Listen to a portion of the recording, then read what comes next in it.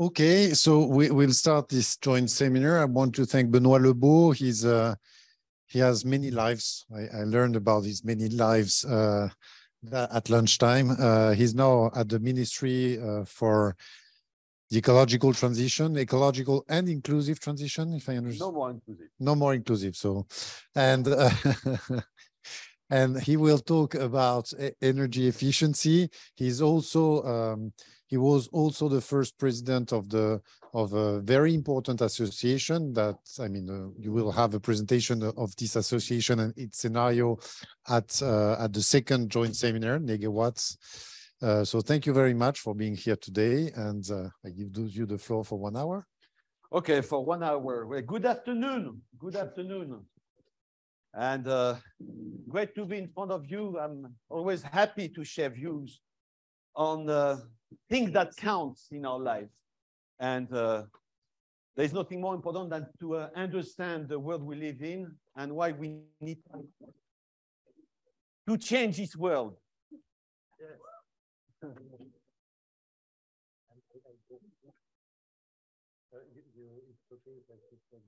Yeah, it's better for you? Okay. So my name is Benoît Lebot, if you prefer. I currently work at the French Ministry of Ecological Transition, but this is fairly recent. I've only done one thing in my life since I started to work on climate change in 1987. This is when I started at the end of my study. I started to understand the link between energy and climate change. And at the time in 87, we were not too many people interested in the topic. There's one thing I've done in my life. I don't know how many of you are familiar with this.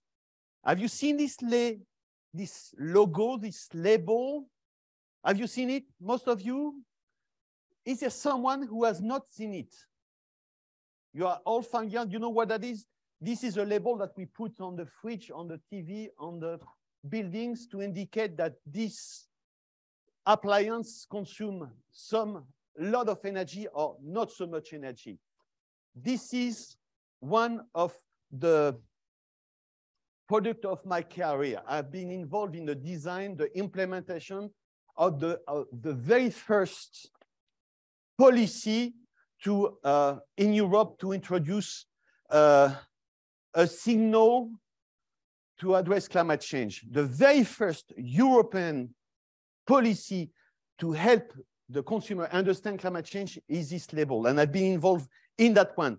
In my whole life, I've only done one thing: saving energy. I studied first in the US, in the University of California at Berkeley, and I did a master there, and then I did some work for the US Department of Energy. Then I moved back to France to work for the French National Energy Transition Agency. Then I moved to Paris to join the OECD and to work for the International Energy Agency during 6 years. And then I joined the United Nations Development Program, UNDP. If you know the UN world, the UNDP is the largest UN organization.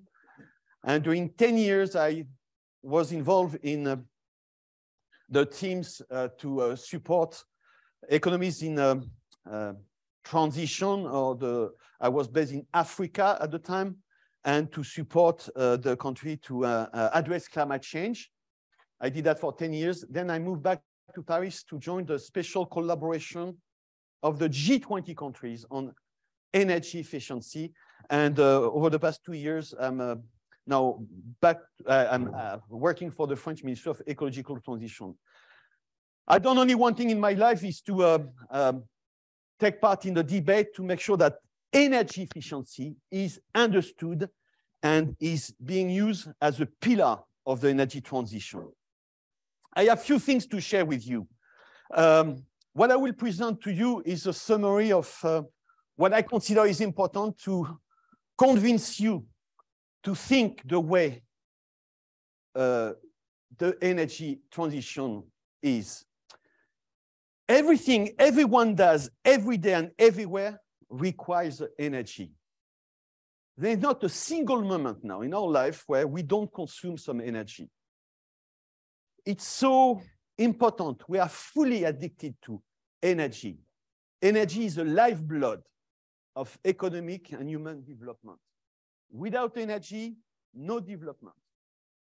And this is why there is such a great correlation between growth, the GDP, and energy, and that we need to decorrelate that. But we are truly addictive on energy.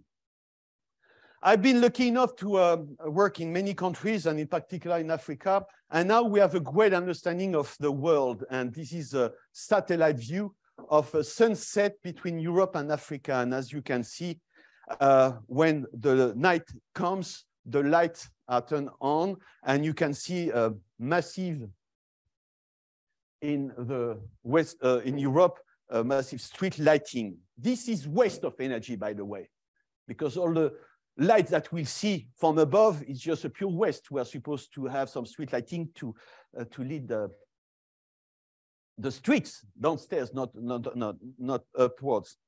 And you can see that in on the African continent, there is even some light. You know what that is? There's a lot of lights here in the Guinea Gulf. This is gas extraction, oil and gas extraction. And you know, this is where they burn the methane when you extract oil. And there's enough waste of gas here that could be sufficient to provide electricity for the whole African continent. But this is part of our system. I'm showing that to you because here there's a big white masses. You know what that is? Sahara, yes.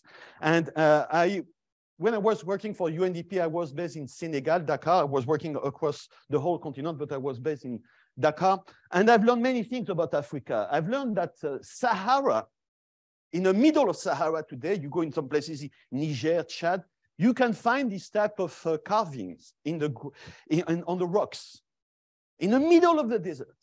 And I've learned that, in fact, 10,000 years ago, the Sahara was green. And today it's a desert. There was a climate change between when Sahara was green and today's land as we know it. This is Africa 15,000 years ago.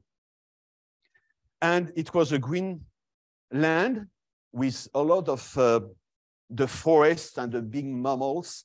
And there was also many lakes. And now it's different. Closer to France, in fact, next to Marseille, in the south of France, there is a cave that has been recently discovered.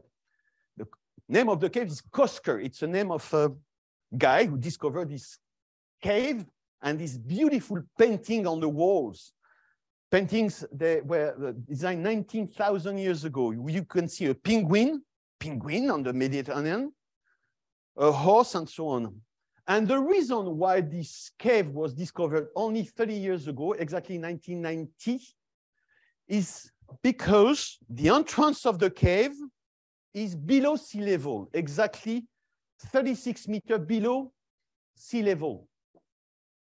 And it took a diver, a professional diver called Mr. Kosker, to discover next to Marseille, like an entrance and a natural gallery of almost 200 meters long. And when he moved up the gallery, he found this cave where he saw the painting here.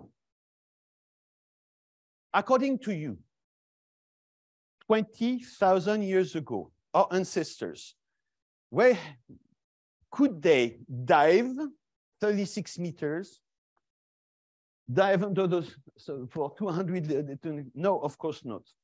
I'm showing that to you to tell you that 10,000 years ago, 15,000 years ago, it was the Ice Age.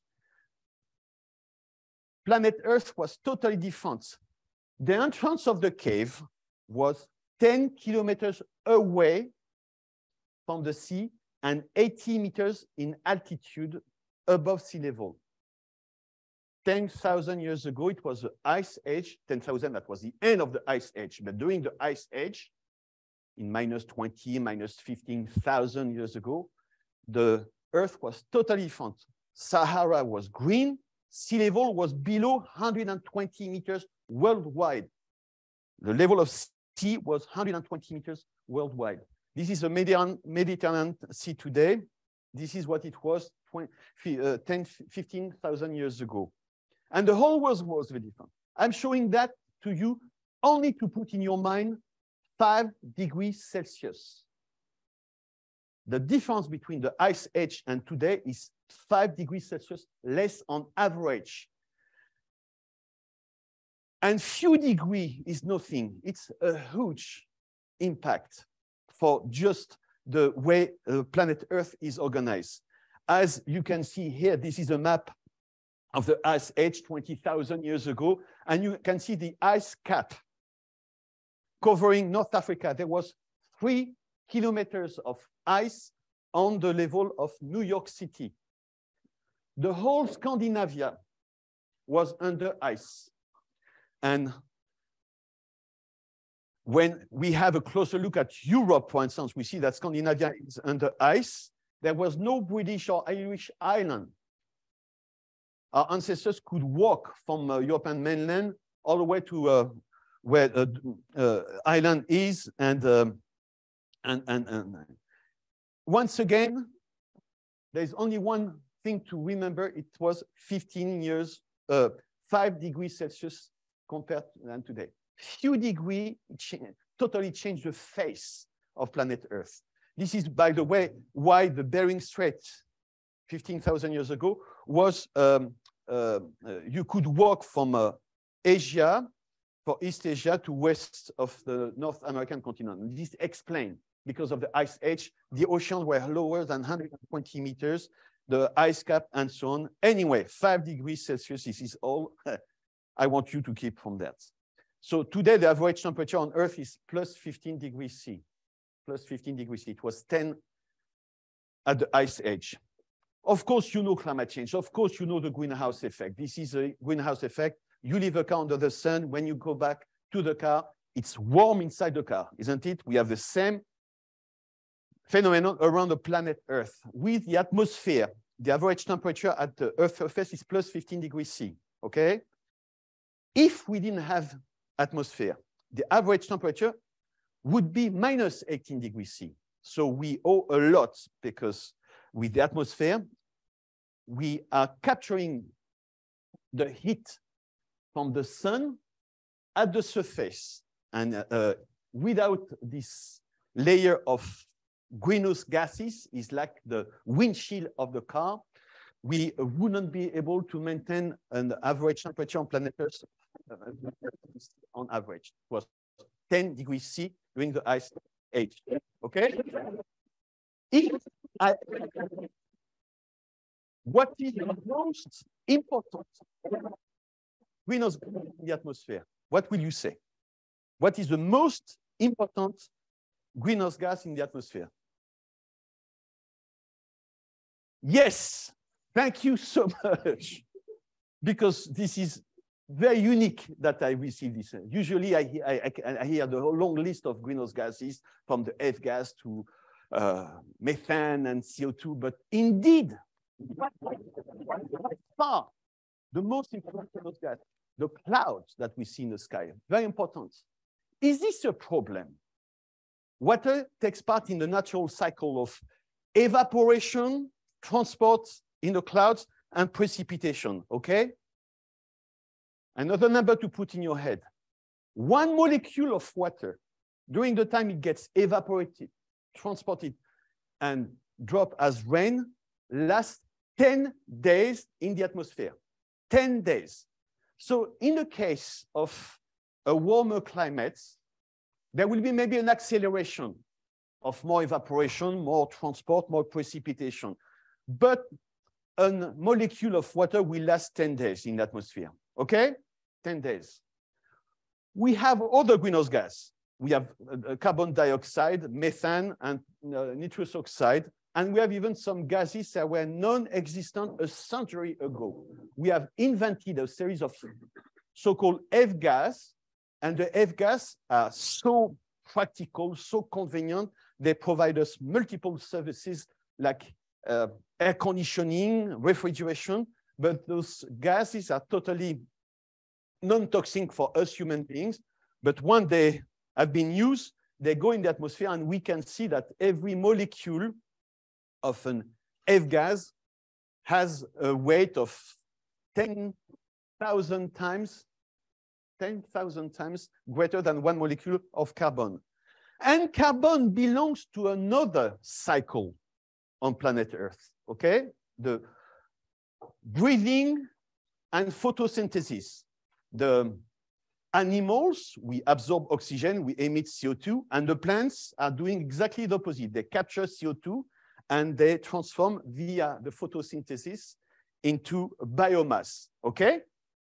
So during many years, there was a perfect equilibrium between what was emitted as CO2 naturally and what was captured by the biomass, the land biomass and also the sea biomass in the ocean. And suddenly, as we developed in the 18th century in UK, they found an alternative. They were starting to face a problem with lack of wood. And they found an alternative called mineral coal. And they started to dig underground to look for coal, to burn the coal. And we started at that very moment, 1750, we started to emit more carbon than we were able to capture. At the very moment, the population grew, and we stopped.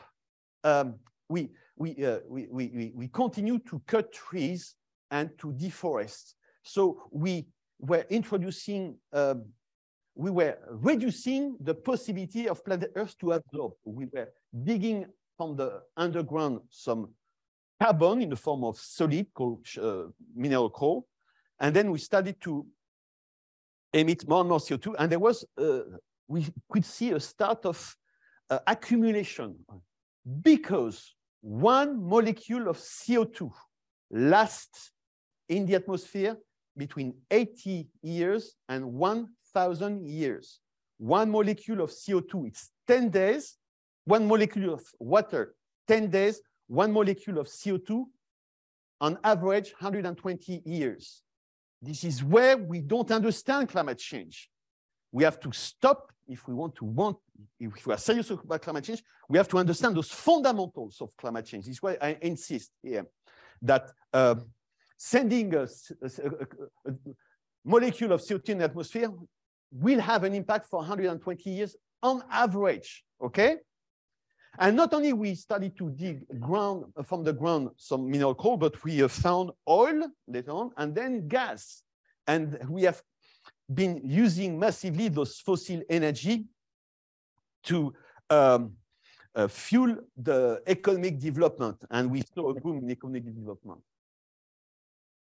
The relation between us and energy is not at all linear. Between 1900 and 2000, the total population was multiplied by 4. We moved from a world of 1.5 billion people on planet Earth to 6 billion in 2000. You know that in November, last November, we reached 8 billion people. Since 2000, 2 billion more people joined Earth on planet Earth.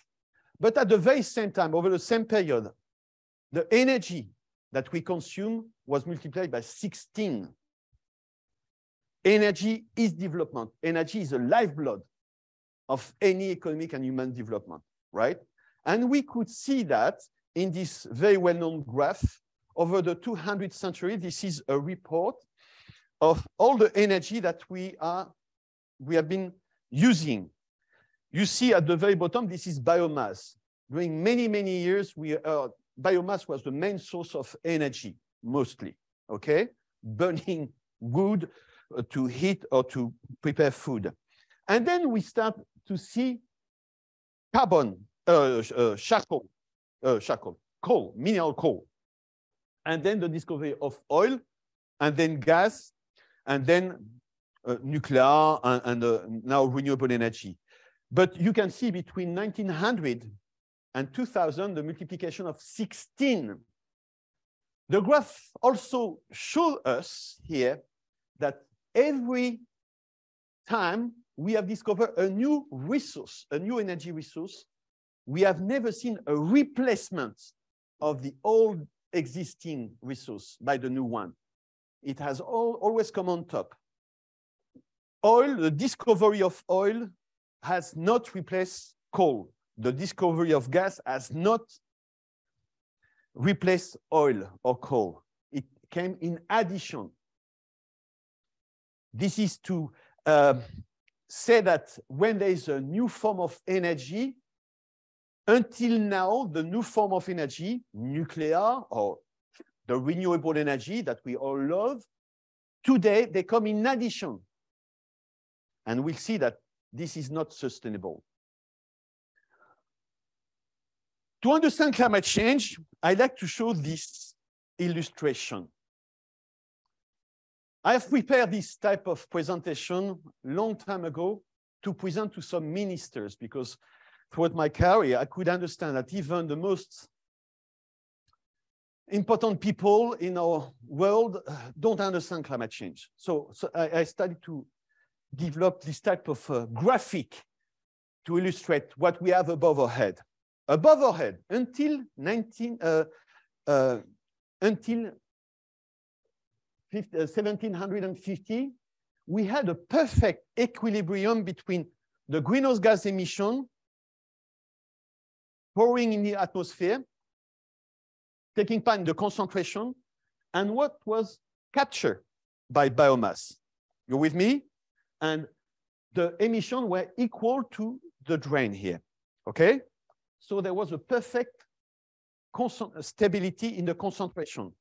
And during 10,000, since we left the ice age, was a perfect stability in ppm, parts per million of greenhouse gas. What happened since we started to dig for underground oil, coal, and gas? We have added a bigger tap. At the same time, we have reduced the potential for sequestration because we have cut the forest to open some new land for agriculture production and also to establish the cities. So at the same time, we reduce the drain, we open a wide tap. As a consequence, the level rise. And this is why greenhouse gas concentration is increasing as we speak every day, okay? We don't only have one big tap, that will be too easy. We have as many taps as we have different types of greenhouse gases. I mentioned the F-gas, nitrous oxide, the methane, and so on. We have as many taps as we have countries. We have as many taps as individuals. If in this room we were doing our own assessment of our carbon footprint, I'm sure that some of you will have bigger tap than others. And sometimes by a big factor, okay? What we know is that with the increase of greenhouse gas concentration, planet Earth is warming. We have already engaged a warming of 1.2 degrees since we started to dig oil, coal, and gas from underground. We have increased by 1 degree Celsius, and we are already facing climate change in this world just because of this small increase by 1.2 degrees C, okay? You know that. In 2015 in Paris, there was a big agreement through the UN to accept that if we want to maintain a decent level of life, we have absolutely to limit the level of concentration in the atmosphere to not exceed 2 degrees Celsius warming by the end of the century, okay? 2 degrees. This 2-degree target translates into a level that we should not exceed, exactly 450 ppm. And we know exactly the amount of carbon that we have left to emit in the atmosphere to limit the temperature below 2 degrees. Do you know that at the current pace and volume of greenhouse gas that we continue to emit today, this quantity, this amount, this volume, this carbon budget that we have, we will reach it before 2040. So this is a level of the equation. We know that we have 40 gigatons, billion tons. Here we have a tap. Can we increase the drain here? Can we open? Can we stop deforestation? Yes. Can we reforest? Yes. Can we change some the way we use land and agriculture? Yes. But we can increase that by 10 to 20%. If we want to remain under the budget, we have absolutely no choice but to reduce dramatically the amount of greenhouse gas emission. And it is to the point that now we have almost to reduce to zero here.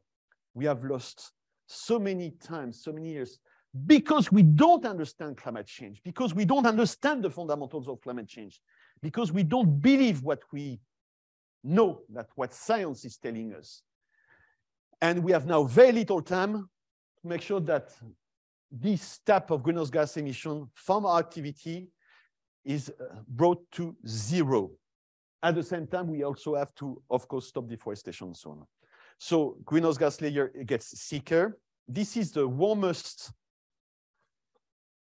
year.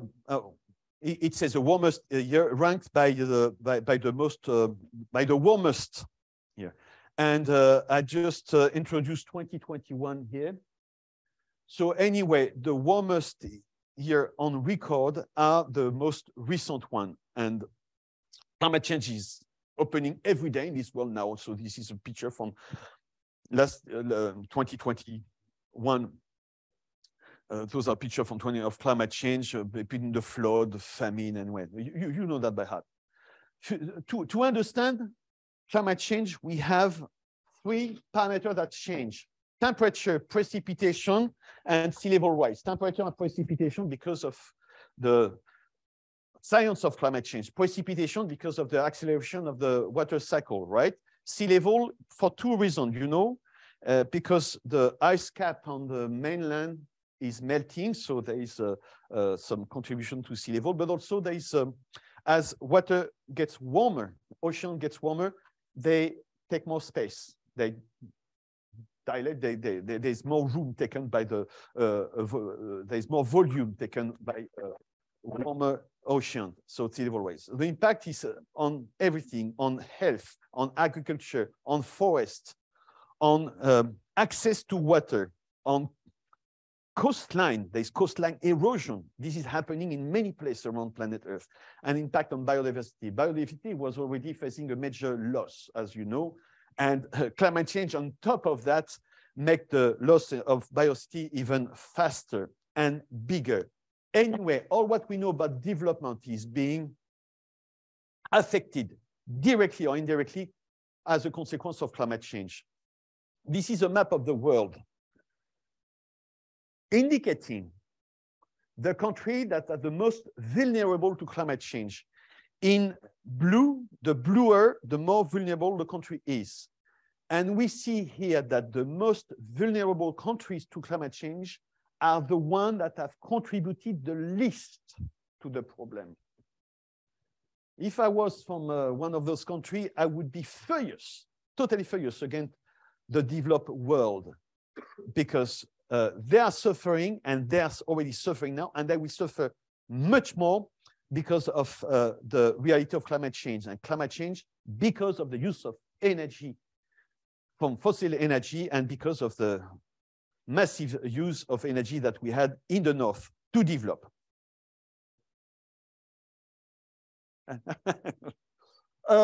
This is a map from NASA. You can find it online. It's a world where we would fail in addressing climate change. And this is a world warmer by 4 degrees Celsius, 4 degrees Celsius. In orange here, you see inhabitable land. Inhabitable land.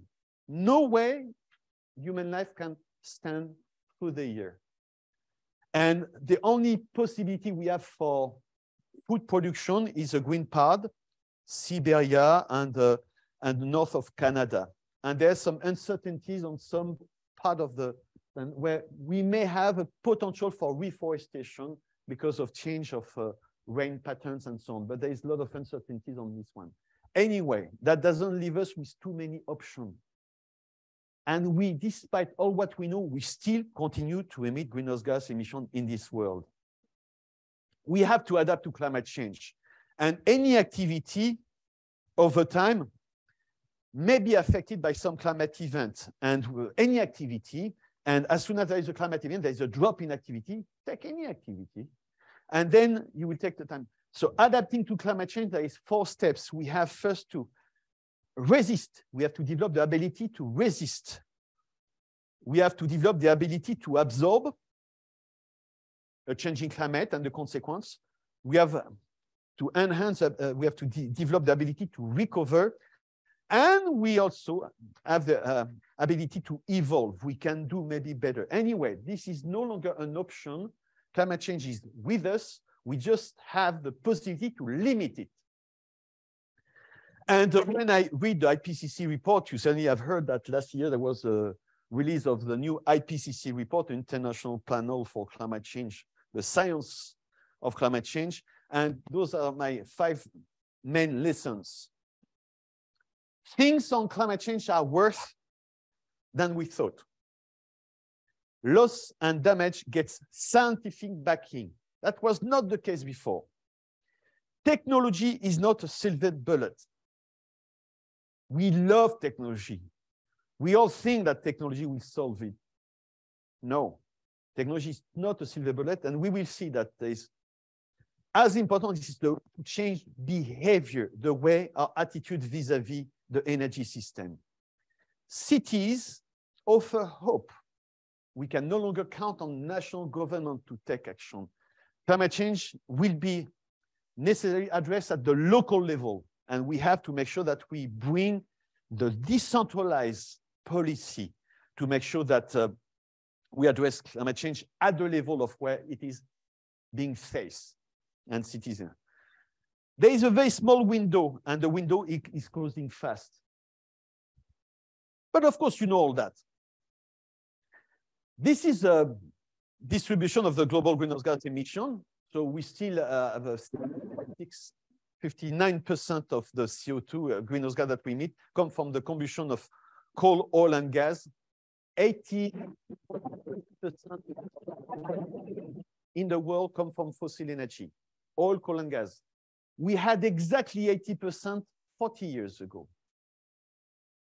All the introduction of renewable energy have not changed the trajectory because renewable energy, they can, in addition to the fossil energy, not to replace them. That's why we continue to move the world in the wrong direction. We see methane, we see nitrous oxide, this is change of agriculture. We see the F gas, very small but big impact. And we see here LUCF, the land use change and forestry, so deforestation and so on.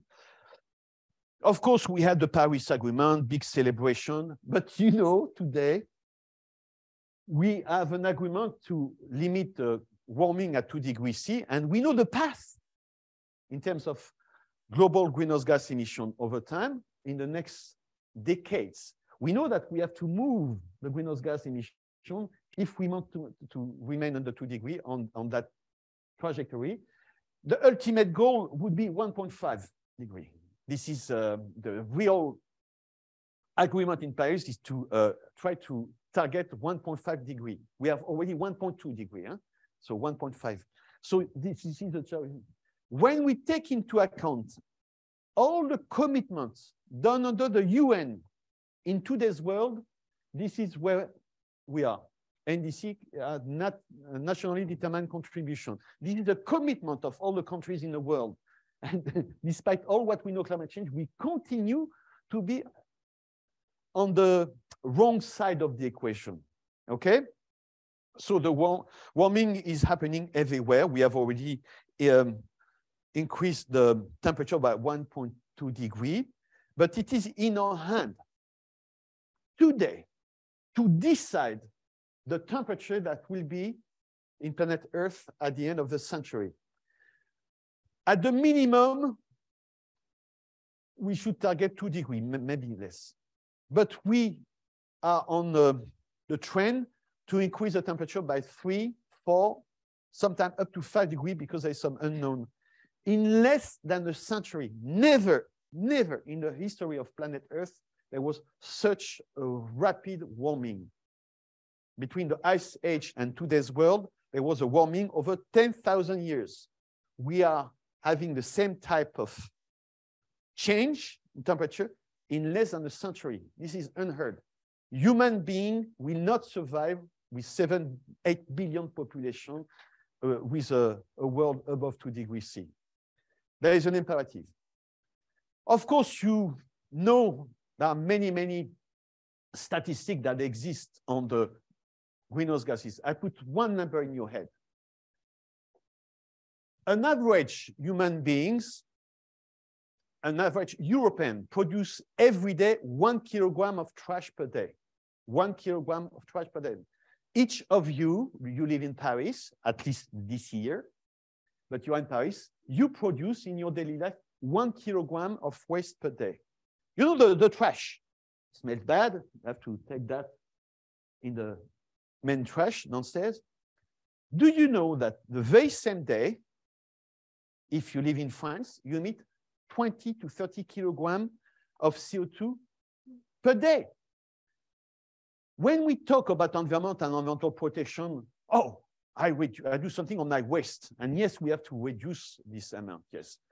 But the volume and the weight, when we consider greenhouse gas, is much greater, okay? And we have now to bring the 2 figures to 0 by 2050. And this is an average, okay, for an average Frenchman. I just divided here the tons per capita per year divided by the number of days. Huh? I prefer to talk in kilograms per day. So tons, no one has ever seen a ton or billion or a kilogram. I hope people picture it, okay? Half of your weight, body weight, is being emitted in terms of weight per day of greenhouse gas. But there is a big difference between the poorest part of the population that emit a factor half the portion, 50% of the poorest part of the population emit just half of the average. And the upper part of the population, the wealthier part of the population, the 10% wealthiest, they emit 5 times. And this is where, if we address climate change, we'll inevitably we will face the issue of social and inclusiveness, the social dimension and inclusiveness. There is more problem with the developed world, the rich part of the population than where. Most of the poorest part of the population are already on targets, okay? This is the target, by the way, we have in France for 2030.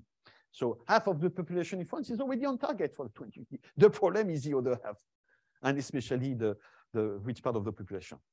Now to move on and to start exploring what can we do. We know that every system that we use, every energy system, has a contribution to climate change. So let's take a car. You know all what is a car. A car emits some greenhouse gas emission. It can also emit some other type of greenhouse gas than just carbon dioxide. If you have air conditioning, you will have gas and so on. So anyway, a greenhouse gas is emitted by a system called a car. Can you tell me the 4 complementary steps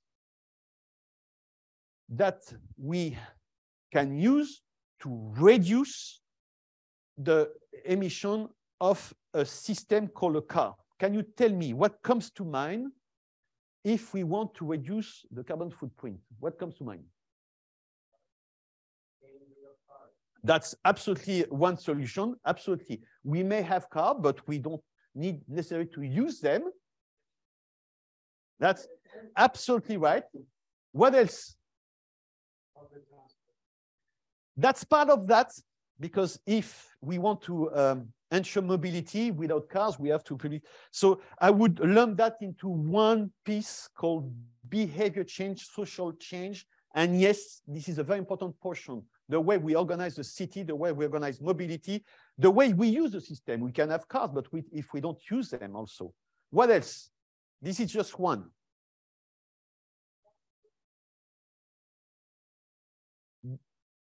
Banning diesel fuel, but yes, the change of fuel. In today's world, we have a choice between different fuel for a car. Diesel, gas, liquid gas, hybrid, electric, hydrogen. For each of the different fuel, we have a lower, some different greenhouse gas impact. So choice of fuel can already reduce. We said that, well, I show that energy performance. I wanted you to guess this one. To make the car more energy efficient. Because whatever fuel you use, if you have a system, you can make it more efficient than. So what else?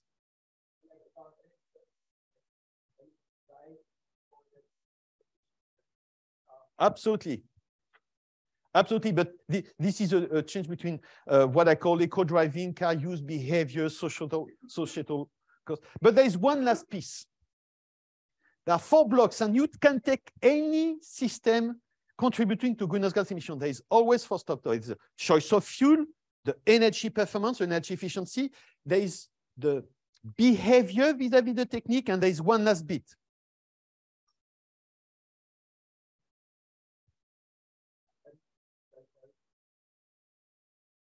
It's related to the weight. It's a material and manufacturing. To produce the car, you emit some greenhouse gas emission. You all heard about the beautiful electric car called the Tesla. They're beautiful.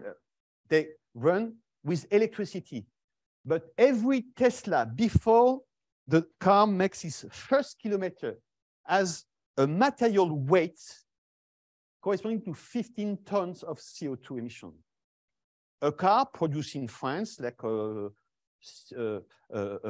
Renault Clio, something like that, has a production of 8 tons of CO2. It takes many, many kilometers with an electric car to compensate for the carbon footprint to manufacture the car. You understand that? This is not understood most of the time. We all think that we're going to solve climate change by changing fuel, or by changing behavior, or by making it, the energy system more performant. No, we will have to go through each step. It's not enough to save energy through energy efficiency. It's not enough to change behavior and the lifestyle. It's not enough to select the proper fuel. We also have to take into account the carbon footprint of the material. What I just explained for car is valid for your smartphone. A smartphone is very energy efficient. It's beautifully efficient, but it has a huge carbon footprint, you know. This weighs only 120 grams, but it weighs 120 kilograms of material and the greenhouse gas emission just for the manufacturers. The use is very limited in terms of greenhouse gas emission. And the behavior, there is not much I can do. Well, and another story, but so depending on the type of system, you see the portion of what we need to, where we need to play change of fuel, the energy performance, the behavior, the societal, we call that sufficiency, and the material efficiency has an importance. Take the cities. We know how to build cities and building with a very low carbon footprint, with a very low energy consumption. But if you made this building out of concrete, you know that concrete is has a worse carbon footprint. So we also have to take that into account. It's only the combination. In the scientific language, we call, in fact, the different footprint through the scope. The scope 1 is a direct emission. Scope 2, the emission from the energies that you use. and scope 3 is the indirect emission. So anyway, sometimes the emission are local. When I drive the car in Paris, I emit, when I burn some fuel, the emission in Paris. But if the car has been produced outside France, this is scope 3, the carbon emission are from the countries. Like there's a big difference. Like in France, we have reduced our greenhouse gas emission. We only emit 6 tons of CO2. But this is an emission that we emit from France. But when we take into account all the imports, we have to almost double the figure. All the imported products, all the goods that we import have a carbon footprint that are quite higher. So anyway, we have now 27 years to move from a trend where greenhouse gas is still on the rise to a low carbon path. And we have 4 complementary steps, and this is valid in every circumstances. Change, practice, and behavior. We call that sufficiency. Let's try to understand what do we need? Where are our needs, and how best can we provide the needs? Then comes energy efficiency. But energy efficiency has sometimes a negative impact because we improve the energy efficiency, but we make use of the technology to go twice fast or to drive twice longer. So there's what we call the rebound effect. So to compensate the rebound effect of the improvement of energy efficiency, we have to make sure that sufficiency, behavior change, and all this come into account. Then come renewable energy. The only way renewable energy will take us to where we need to go is we reduce demand through energy efficiency and behavior change. Renewable energy, as we can see them today, is not enough. They come on top. They don't replace fossil energy. This is why, as much as I love renewable energy, I'm always worried when people don't understand the other part of the equation. And then improve carbon sink. This is reducing the carbon footprint of all the material, stopping deforestation, reforesting, and making sure that we take into account the carbon footprint of every product, every material that we use today. Anyway, if we look at one other system, light, do you know that for each lumen, this is the quantity of light that we have, okay?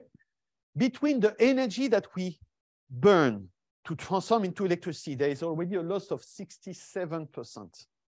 So there's only a 33% efficiency. This is a Carnot cycle.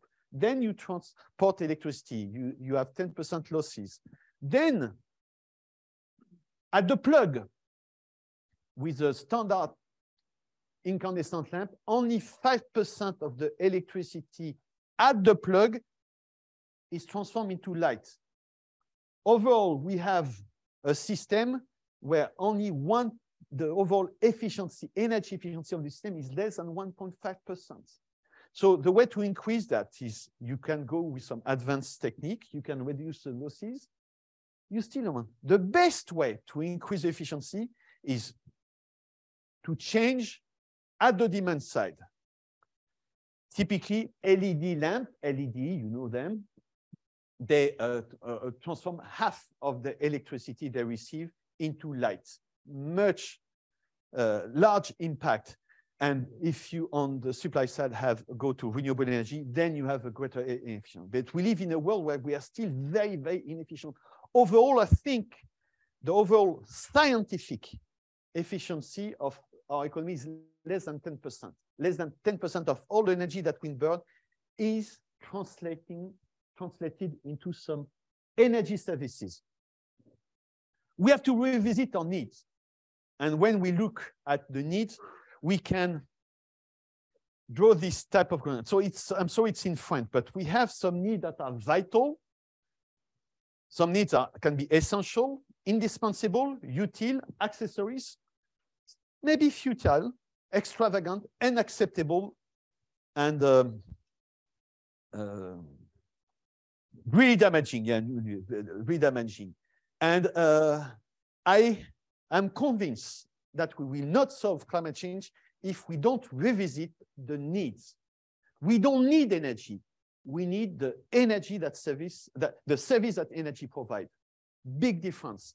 And depending of the way we consider the needs, we have to have some policy intervention, and there's a policy to regulate, and there are things that we have to make mandatory, and some we have to forbid. And typically the label on appliances, on cars, on buildings that we have introduced in Europe, for instance, is to help the consumer to find its way. You with me? 3 examples to conclude, to start concluding, and then we will have a discussion. This is an illustration of where we need to go. This is a car. You never have seen that car. You have never heard. This is a car produced in France by some former engineers from Renault. This car is a car of the future because it combines the 4 steps. First, material. This car has no aluminum and no iron, no metallic parts. The chassis of the car, like the body, is made of composite material. Composite material is we use for the wings of the blades of the wind turbine. Composite material. As a consequence, you have a car that weighs less than 700 kilograms. What counts in a car? It's not the fuel, it's not the size, it's the weight. And this is where we have to really decouple the use of a car with the weight of the car. Now, once a car like that is ultra light, you can fuel it with hybrid system, with some biogas, with some hydrogen, with some battery. You will consume much less. And this has meet the 4 blocks of material efficiency, energy efficiency, choice of fuel, and of course, when you have such a car, you don't drive fast. So you have the change. And this is an illustration where we need to go. And this exists. Go to gazelle-tech.com and you will see this car.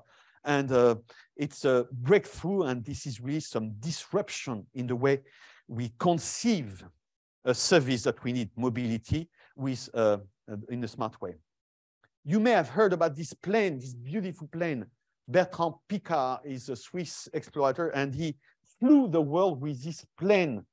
The only fuel he used was the sun. Have you seen that plane before? Solar Impulse is the name of the plane. And he flew 40,000 kilometers in 10 or 20 stops, you know, some stop for. And even during night, he was able to fly only with the sun as a, but this is a summary. Once again, first, the choice of material. To make sure that the plane takes off, you have to have ultra-light material with a low carbon footprint. Then you have to design in such a way that every bit is very smart and ultra energy efficient. And then the easy part was the solar part. It took 2 engineers during 2 days to design the surface available for the solar part. It took a team of 20 engineers during 12 years to design the other part. The visible part of the energy transition is the solar part, the PV. But the invisible part, but much more important, is to make the design, to design this plane properly. Finally, the behavior. This plane was able to fly at the speed of 140 kilometers. They could have designed a plane to fly twice the speed, like above 200, but they would have multiplied the surface by 8 of the PV. So this is where we see there is always a balance between the energy performance and the fuel that we can capture. But anyway, this is a disruption, beautiful. And finally, this is a building in the south of France. It's 3-story buildings, only produced out of local material, straw, earth, wood, on 3 stories. Only half of the roof is equipped with PV. This building has no air conditioning, no space heating. It is a home of 20 engineers. They work only on energy efficiency. And this building produces 7 times more electricity per year than it consumes, with only half of the roof covered with PV. This is, once again, an illustration of local material, energy efficiency with all the design, renewable energy, local renewable, and of course, you have to have the right behavior inside. The people here, they know how to behave. They don't open the door and when it's cold outside and so on. Okay? I will skip that, I think. I'm done now. Yeah. One more. Oh, I will show that to you. When a country discovers underground, it has oil. There's some investments. You first mine, and then you invest, and then you extract oil and gas for the next 20, 30 years. When a country decides to go for renewable energy, you explore, you assess the potential, you invest in the technology, and then you will produce some energy out of the sun here for the next 20, 30 years. We have exactly the same for energy efficiency, but this is not understood that energy efficiency should be considered as a fuel. A fuel, you have to mine it, you have to spend some human resources to understand where can you save energy, where are the needs, how can you meet this need with what type of energy, with what solution. And this is why it's very important to have some policy, but energy efficiency is a fuel like any other fuel, and we need to invest. It takes time to extract the savings, but this is a summary of what happened in European countries. This is data from the International Energy Agency. We can see that for this selection of countries here, it's, there's even USA here, UK, mostly. The total energy consumption is fairly flat between oil, gas, coal, and electricity, okay? Over the last 25 years here. But those countries have developed some energy efficient policy. And when we take into account the energy that we no longer use to run the economy, because of the energy efficiency policy, because of the building codes, the labels, certification, the audit scheme, the tax, and so on, there's a possibility to engage some policy to save energy. And we can see that energy can be and should be considered as a fuel, and oftentimes can become the main fuel. So it is possible. We just need to do much more.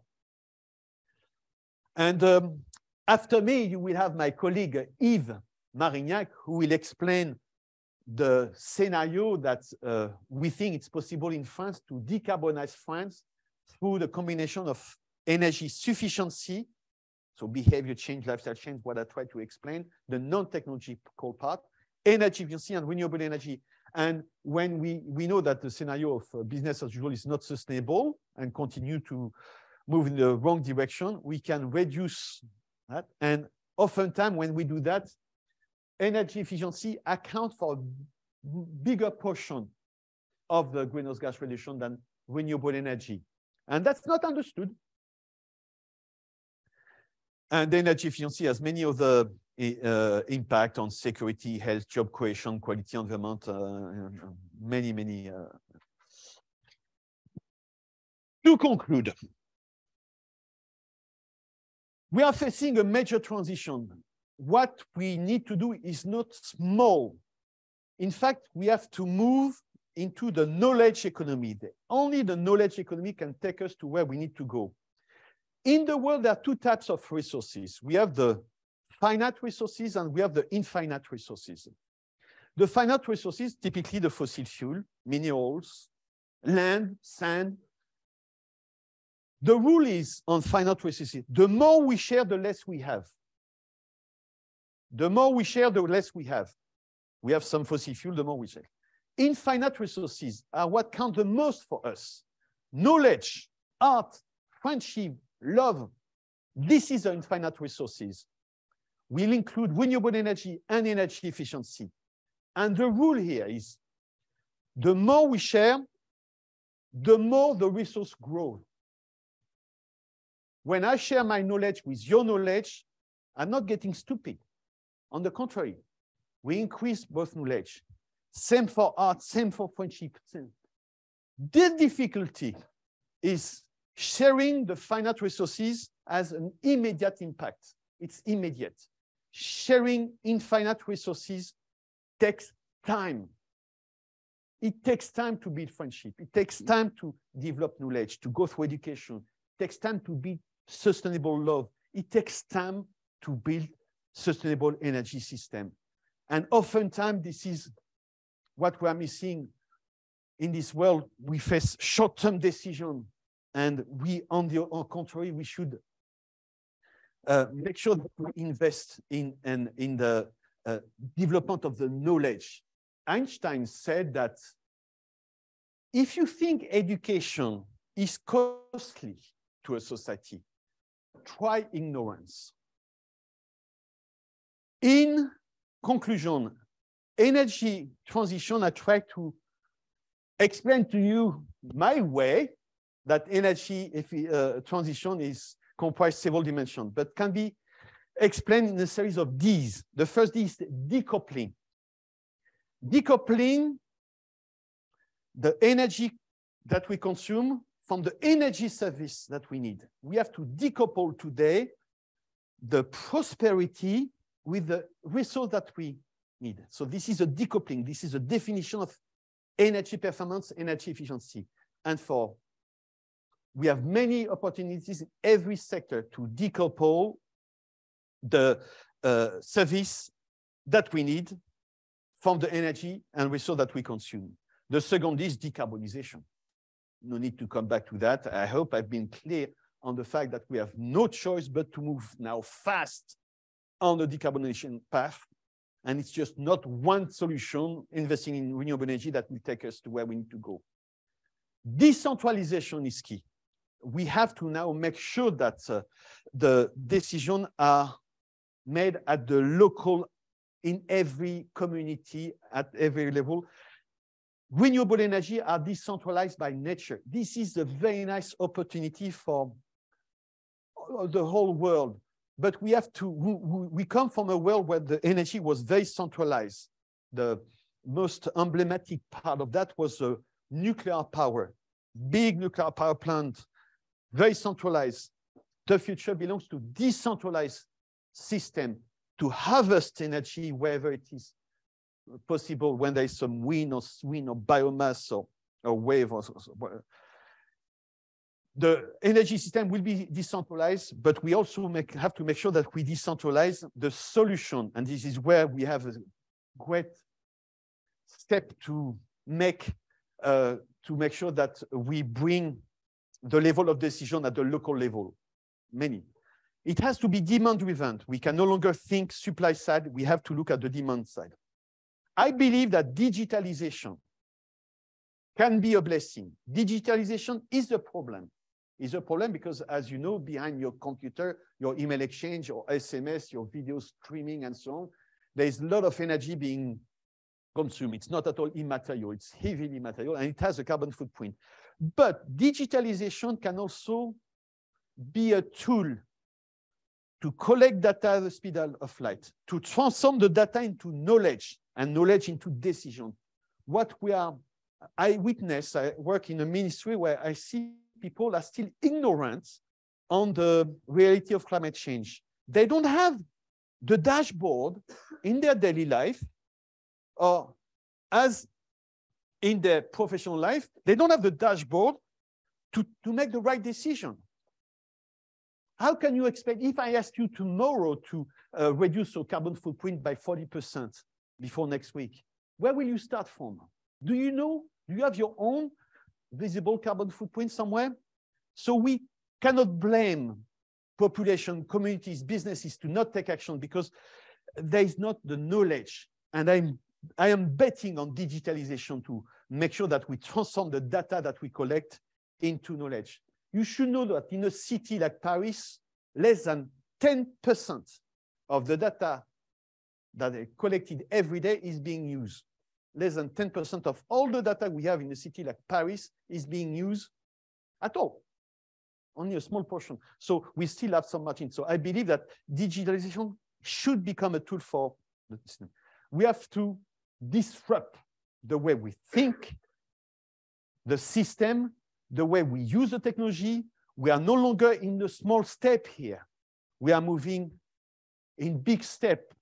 We have to move in this step. And I'm only interested in disruptive attitude, disruptive technology. No more time for small step. We have to de-silos also. We live in a world where everything is very siloed.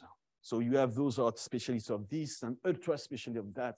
I belong to a ministry where things are very siloed. How can you expect people to share common views? And we have to de-silo our mind. Everything is connected. And I don't know if that's a result of our education, but there's something wrong with the way we all become specialists of something, but we know what our neighbor is doing. And the last D, we have to desire this world. I feel that sometimes we don't desire the change that we need to organize. We don't desire a better world for those who will come and live in this planet after us. So we have to move from the sustainable development goal to the sustainable and desirable development goal. With that, I thank you for your attention and your active participation. Happy to hear the next step, who will share views on energy efficiency, but happy to.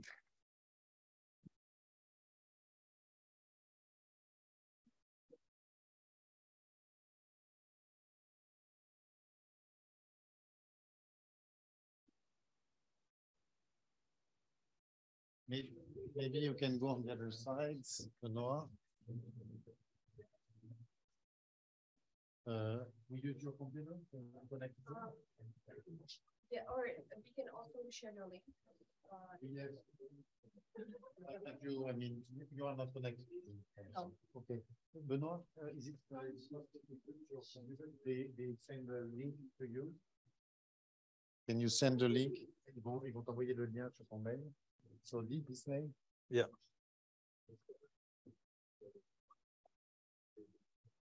Ça, on projette un concept sur l'ordinateur.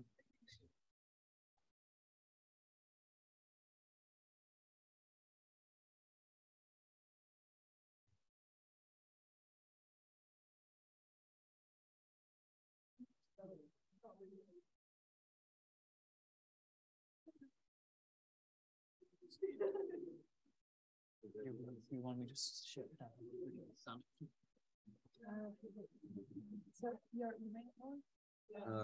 It's lebot@gmail.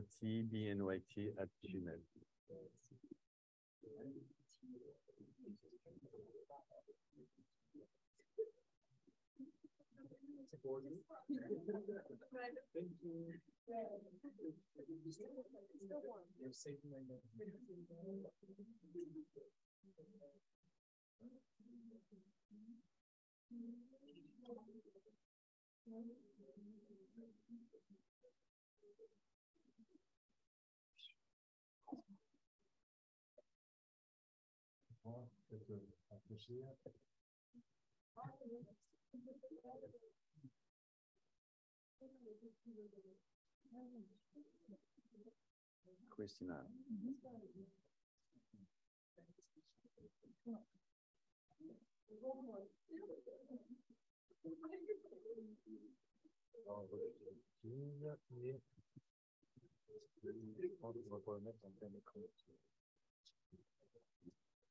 Okay, and you have to click it. Is it shared? You shared the right one, or? Or we'll come here.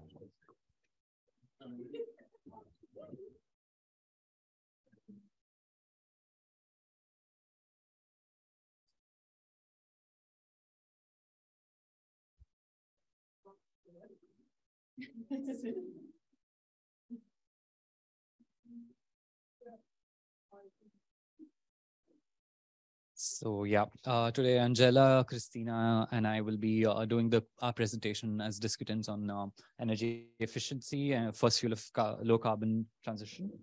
Let's start. There is a clicker. Yeah. Oh, maybe. Yeah, I mean, yeah, it's okay. So, so the outline of our presentation is going to be somewhat like this. We're going to do a small introduction, and then I'm going to talk about the current trends that are there. After which, I think Andela will be talking about policy and technology, and then Kristina will be talking about barriers to energy efficiency, Jevon's paradox, and in the end, I'm going to do a small case study on ASEAN and the global South perspective. Okay. So we all know after this particular presentation that the energy crisis is real, and the energy sector contributes almost 3/4 of the greenhouse gases that are produced. Given the particular scenario that is happening, there has been the debate of how to improve the situation has been going on for decades now. One of the concepts that has emerged within these debates is that of energy efficiency. So energy efficiency, as defined by the USA government, says that it is less use of energy to perform the same task or to produce same result. The quintessential examples that were given and are given usually are efficient homes, cars, appliances, etc. And there's a huge buzz around this in terms of all the marketing strategies and to get into this narrative of being environmentally conscious. However, as Monsieur Lebot also said that, it has not been as effective as it should have been or it had intended to be. One important thing that we need to understand is the distinction between energy efficiency and energy conservation. Energy conservation can be a part of energy efficiency, but they're not replaceable terms. If we conceptualize energy as an input into production of energy services, that is heating, lighting, etc., then energy efficiency is defined as the energy service provided per unit of energy input. This means energy efficiency of a sector or the economy as a whole can be measured as per the level of gross domestic product per unit of energy consumed in its production. Whereas energy conservation is typically defined as reduction in total amount of energy consumed. These definitions make it clear that energy consumption may be reduced with or without the increase of energy efficiency in itself. Why do we? Okay, perfect. Okay. Why are we talking about energy efficiency, especially in the recent years, is also because of these three other major reasons that we have given. Obviously, there are so many more. But yeah, in this section, we have seen that 2022 has had the record high in global energy prices. I think by January, natural gases, oil, electricity prices, all of them raised had been raising for 12 months as a result of post-COVID recovery, a series of weather changes, and also the supply outage because of the war that happened, because of the invasion that is happening. Globally, the rate of energy intensity improvement decelerated from 2.2 from 2010-2015 to 1.4 from over 2015 to 2020. From end of February, after Russia's invasion for Ukraine, there was a price hike that was not seen since 1970s. While Europe had been the center of this particular event, the effects of this crisis was felt throughout the world. In early 2022, there was a high rises in natural gases in Europe and Asia, and I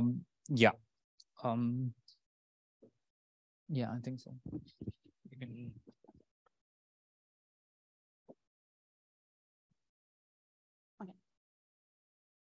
I will continue how we can improve energy efficiency. First step is technology, probably the most mentioned one, but we know that we cannot wait for the new technology to be developed, because till it's developed and acceptable and available at acceptable price, it may be already too late. And we cannot use the technology excuse to stop doing on energy efficiency. It's can be seen as an excuse of doing a bad management related to energy efficiency. I'm going to put more emphasis on digitalization since it has an increasing importance now in energy efficiency, as the professor already mentioned. We can see how digitalization can help from the perspective of gathering data. We are installing smart devices like smart meters, and then we gather the data using the algorithm. We now analyze this data, and then we can change the physical environment based on this data analysis, like changing the lighting, heating, and so on. We can use an example of the buildings to see how this can actually work. If we install, because now we have increase of is this working? Okay. Because now we are having increase of 3% in energy demand from the buildings than pre-COVID, and we have to decrease this.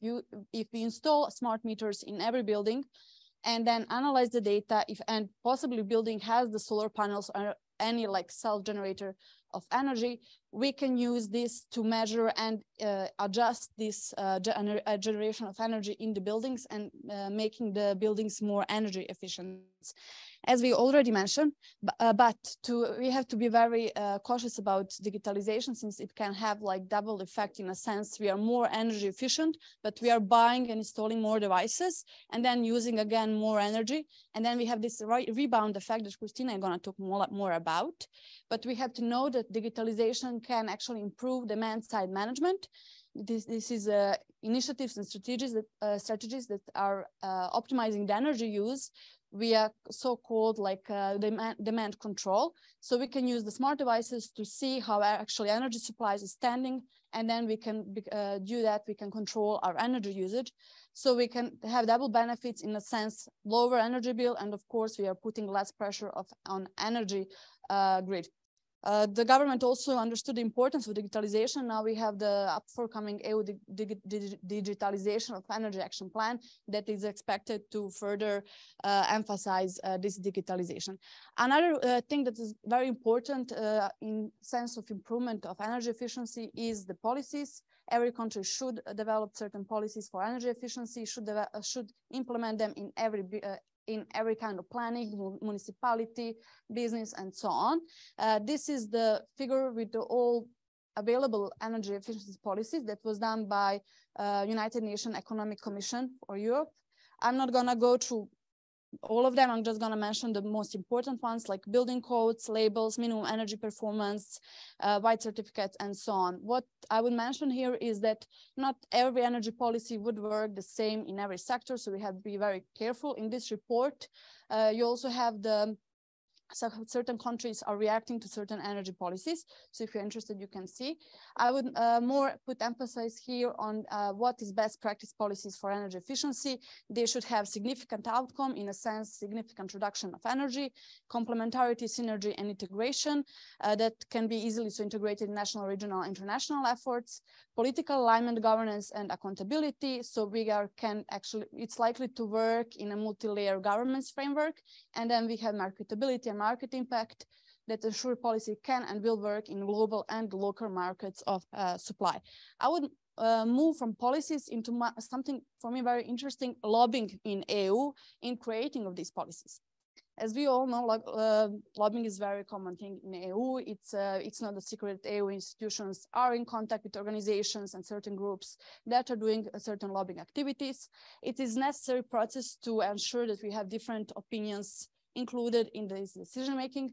Some of the big lobby players are Business Europe. They recently did like increased concern about increasing energy efficiency targets. Then we have Fuels Europe that recently lobbied for exclusion of fossil fuel energy in like energy targets obligations, energy saving obligations. And then we have heavy industries that are lobbying to implement heavy fossil fuel technology to continue to use them. The most recent example that we have of the lobbying is the Repower EU plan that was implemented last year. And one of the plan is to move away from Russian oil. One of the idea is to do diversification of oil supply.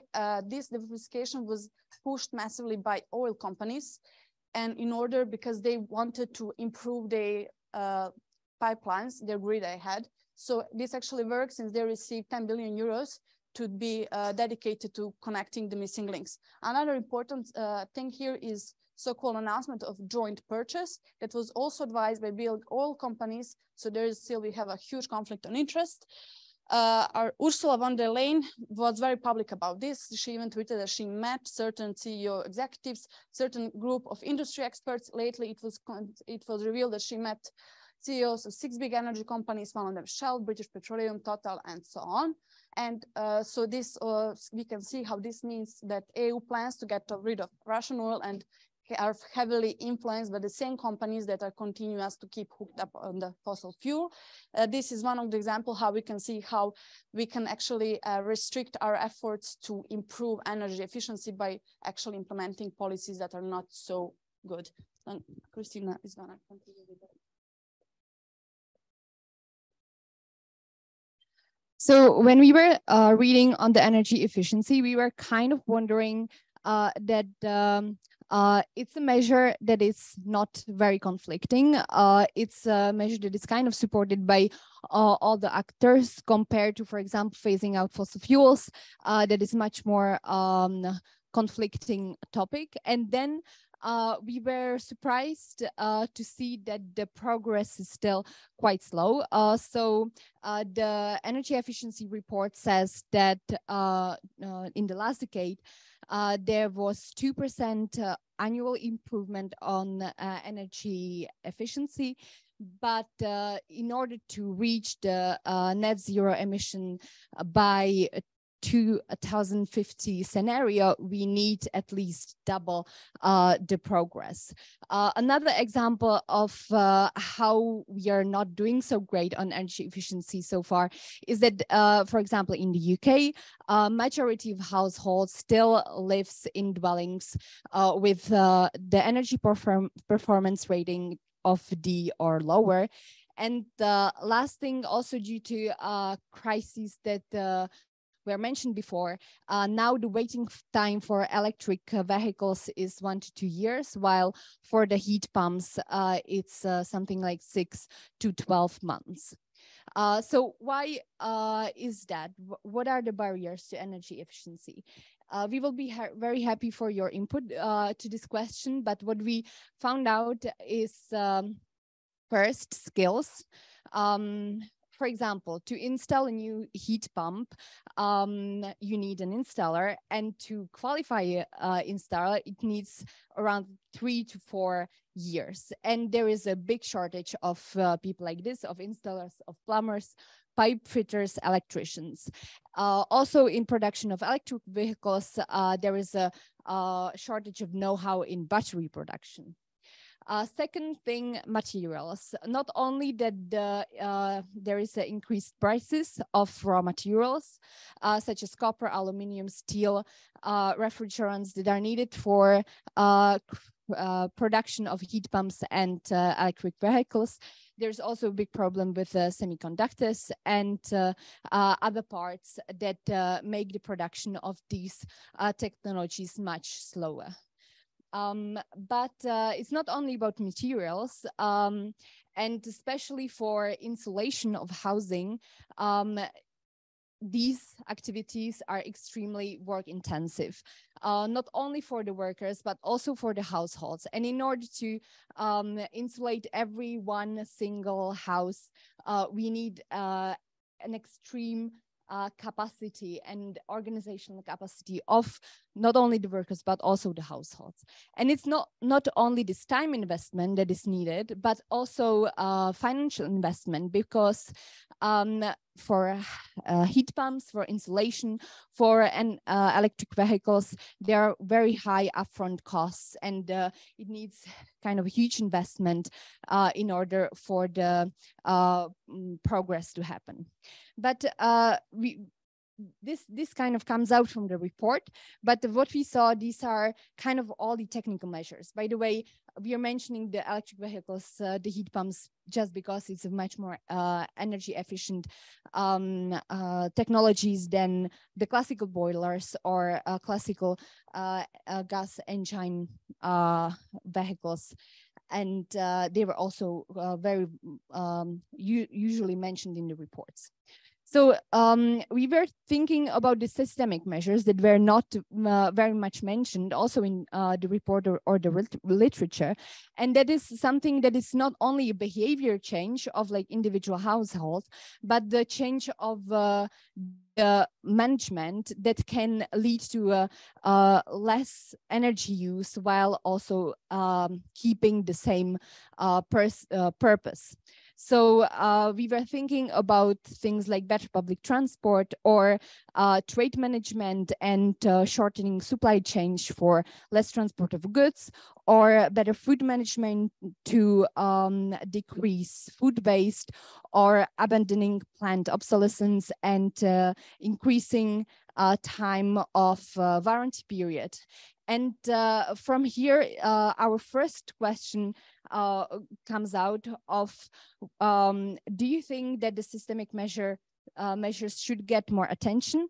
And how can we maybe put emphasis on that? And what needs to be done also in these terms? One thing that is interesting in terms of the crisis that was mentioned is that the burden of raising prices is unfairly distributed both within and among countries, impacting the least able to afford it the most.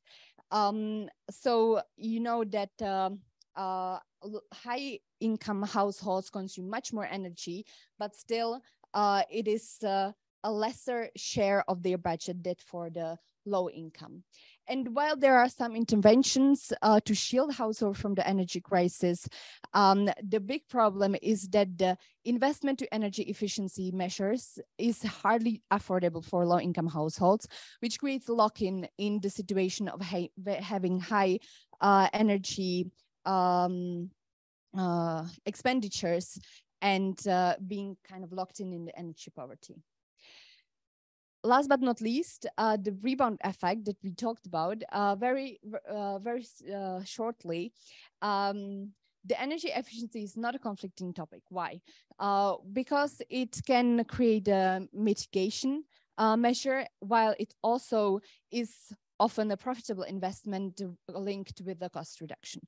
But that's exactly the problem, that the lower costs lead to a rebound effect, and therefore to a stable or increased consumption. And I think we saw this already. It was also mentioned in the report, which says, thanks to more efficient cars, buildings, and industrial facilities, energy demand has stayed relatively stable, despite a 40% increase in real GDP for IEA countries as a group. So you see, and that's where my last question is coming from, is isn't energy efficiency just another fuel that we are adding to the energy mix, while not really lowering the consumption and helping the climate mitigation? And with that. Okay, so I'm going to be talking about the ASEAN perspective. As we saw the particular, the map that we saw that Monsieur Lebot also showed, the blue space, one of the blue spaces is ASEAN. And it is really interesting as a area in itself, because it has had some of the biggest developments in its region, and it also has been extremely robust in like consuming energy. While energy demand growth has recently slowed due to the pandemic and price increase, the demand grew by 63% in this particular area, whereas globally it was only 24% of an increase in energy consumption. Energy consumption in ASEAN has doubled since 2000, fueling a regional economy that now has 2.5 times larger than with the current population of 660 million people. This increase in consumption can largely be attributed to urbanization, to the lifestyle changes, and population growth in itself. At the same, while there has been an increase in the consumption of energy, they've also been extremely energy intense. They have achieved the energy intensive reduction policies as well by 21% in 2018. However, in ASEAN, one thing that we need to consider is that coal is their major form of energy consumption. That is how they get their energy. industry is the largest energy consumer in this particular region, and it's responsible for 44% of the final energy demand. The expected sharp increase in demand will continue, especially in ASEAN, China, and India, all these regions in the in Asia and South Asian region. It is expected to go from 76% in 2016 to 78.6% in 2040. But then I think that's going to increase if the development increases by itself. This is something of a global perspective that is there. So basically, the core countries of OECD and rest of Europe uses on an average 130 gigajoules of energy per capita each year, nearly 10 times more than what lower income countries use. The world's wealthiest 5% use more energy than poorest half of the global population combined. More than 3 billion people in low income countries do not have enough energy to achieve decent living standards. So given all these facts and figures, and given the fact that you told that energy is also very important for development itself, that is how economic development happens. My question is that even if the world is contributing equally against the fight against the climate change, is the global south taking the brunt of it? For example, if there is a person who doesn't have housing, the least that they can do is get a tent and like sit. So, you know, if it's similar to most developing countries wherein they're trying to catch up with the global development, and they're making the best use of the resources that they have. So what do you think would be the policy implications of this? How do you think we can actually make sure that development in the terms that it is given to us can actually be integrated with the energy efficiency policies? And also, what would be the alternatives? Thank you. Okay.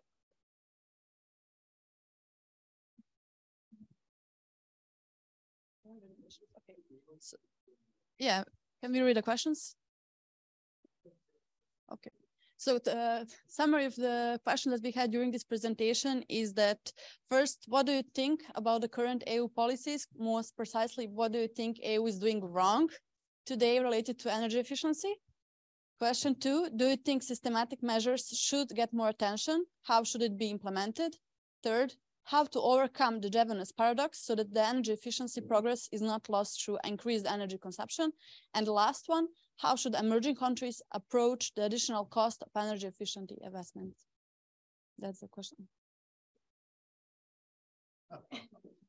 Well, thank you very much for the presentation. I have a mic here, so the mic is just for the recording.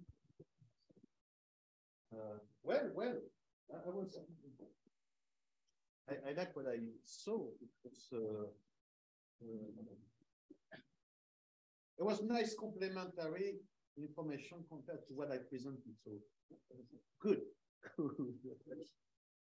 What do you think about the EU policy relating to energy efficiency? More precisely, what do you think EU is doing wrong these days related to energy efficiency? EU is leading the world in terms of energy efficiency policy. EU has started to establish a firm policy 30 years ago. I was happy to be involved. And typically the label A, B, C, D on fridges that we introduced is now being used in 80 countries in the world. I go to Latin America, I go to Brazil, I go to Argentina, I go to Chile. I can see the label. I go to Russia, I go to Egypt, I go to Kenya, South Africa. I see the EU label. So at least Europe has done some useful, has introduced some useful policy that can be duplicated. So I must say that EU is leading the pack. The US has led the pack in terms of energy efficiency on some policy, especially on what we call minimum energy performance standard on appliances and equipment. The US was leading, Europe caught up on that.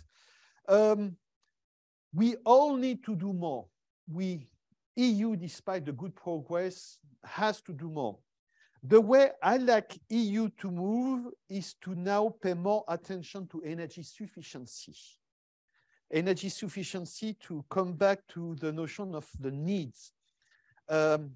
It's not enough to have an energy efficient car. We have to make sure that the car is also ultra light. This is a notion, and there is many ways we can introduce, invent a new series of policy to better take into account this notion of sufficiency. On the Given paradox and the rebound effect, question 3, the only possibility to address the rebound effect that is real is to introduce energy sufficiency and some complementary policy framework to make sure that we don't spoil the gain that energy efficiency can offer. And we are not brave enough for the time being. I like the EU, to come back to the first question, to just put more money in the transformation of the human minds. As I said, we have to move in a knowledge economy, and there is a cost. There is a cost for that.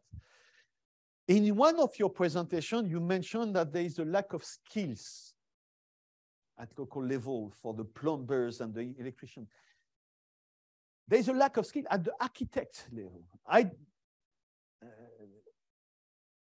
If I could spend some money, some public money, I would train the architect to understand where the sun is, how it moves over the year, over the day.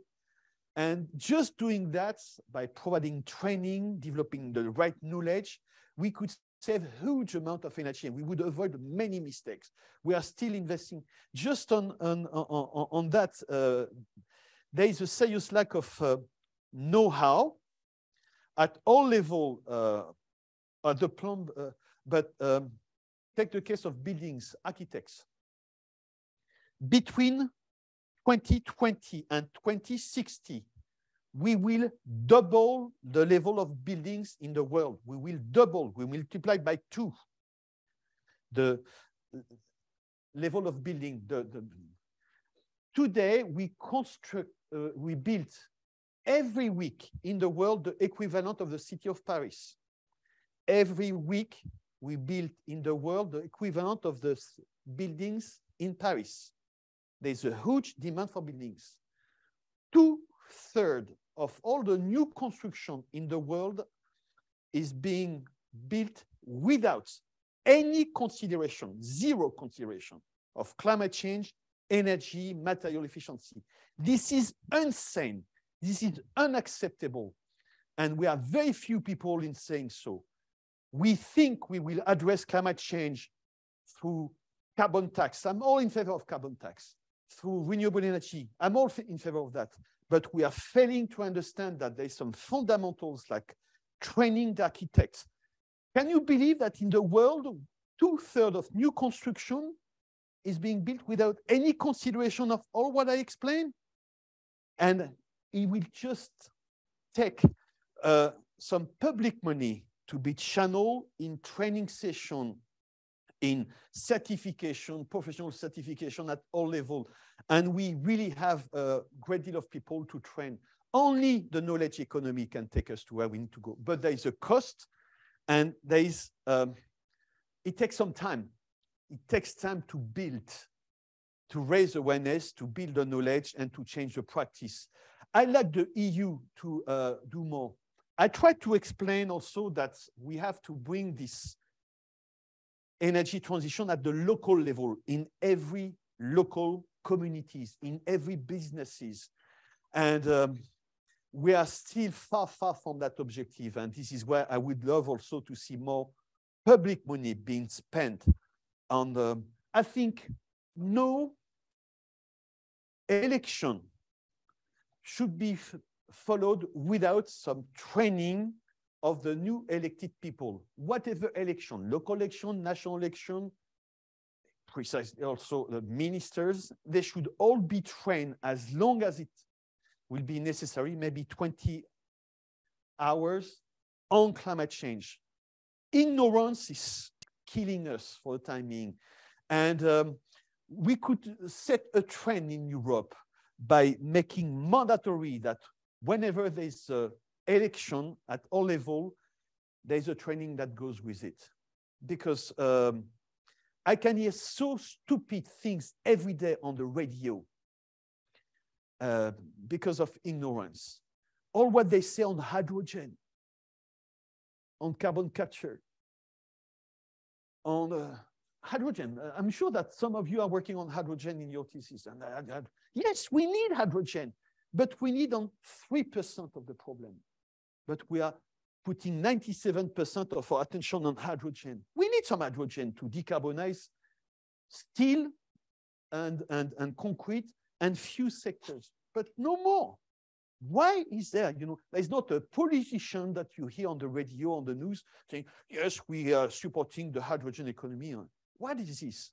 Of course, I love innovation and we have to provide innovation, but the most important innovation that we have to support is this knowledge sharing, this development of the capacity, the human capacity. So Europe, I think, should also do better in terms of target settings. We have a good history of data collection, and I think the targets are not could be reinforced. We very well know that we have to reach carbon neutrality by 2050, so this is to decarbonize. There are some targets on energy efficiency, there are some targets on renewable energy, but energy efficiency is not enough. It's energy conservation that counts. And I'll be happy to introduce some level of some targets on energy conservation, absolute reduction. Europe can do better.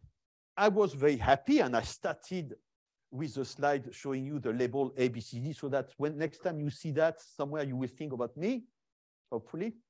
No, maybe not, you don't have to, but at least this is something concrete I've done. But since we started in 1990, you were not even born. And we introduced the label in 92 in Europe. I proposed a very simple thing, that not only we make mandatory the label to be visible at the in the retail store, but I propose that we make the label mandatory on every commercial. Every commercial. There's a commercial, buy this, buy that.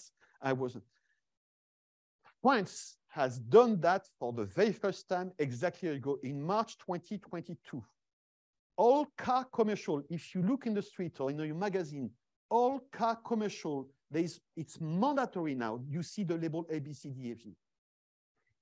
I put forward that idea 30 years ago. It took 30 years for France to just make a zero-cost policy to say we will make mandatory on every commercial the use to make sure the label is visible. You see what I mean? And if you rent a place in Paris, a building, an apartment, it's mandatory to have also the category ABCD. It took so many years. This is a French policy. We have to make it a European policy. The label in Europe is exactly the same for appliances. It is not the same label for cars. A B car in France may be a D car in Denmark. This is as stupid as the system is. So we are far from having a coherent policy. So there is some good aspect, like there is some policy, there is some means, and thanks God we have at least those European local directive, and we have introduced some tools, but we are still missing the final step, like harmonizing. We are failing to harmonize the labeling for cars in Europe. So yes, you can purchase today a car that will be B, but you go to Belgium and it will be a C. And you can compare online now. How stupid is that? It's just the same car, the same car. So anyway, there's room for improvement at the European level. And I'll come back to that. Question number 2, do you think systemic measures should get more attention? How should be implemented? One of the D is to de-silos. And I think this is one of the big, we have a trend in this world to get specialized and hyper-specialized. And I'm sure that some of you have already engaged in some specialty of some sort. And maybe you will continue to dig this specialty as you move on in your career.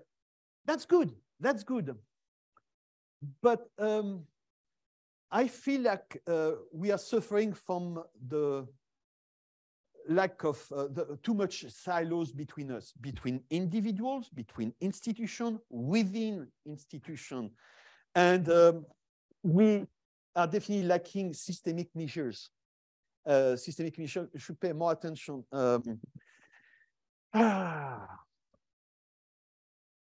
Typically in buildings, you know, as I explained, we are building buildings without any consideration.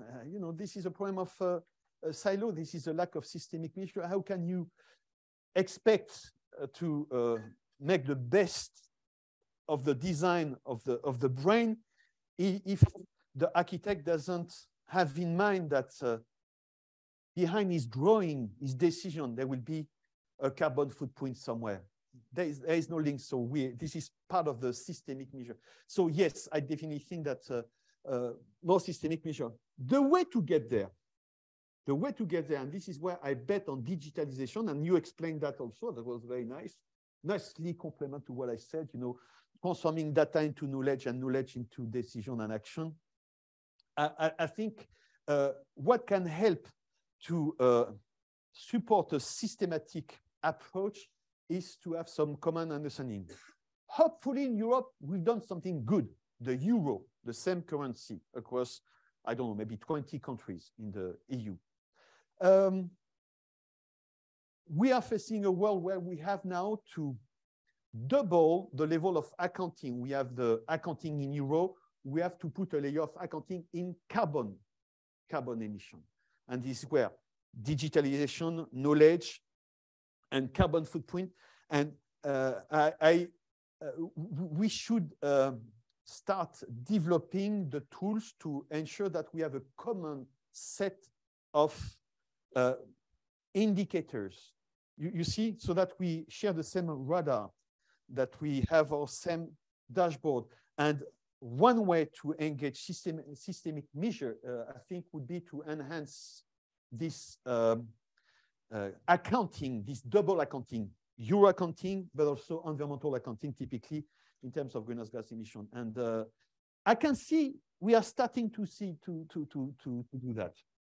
Question number 3, how to overcome the Jevons paradox. So my main response is think energy sufficiency.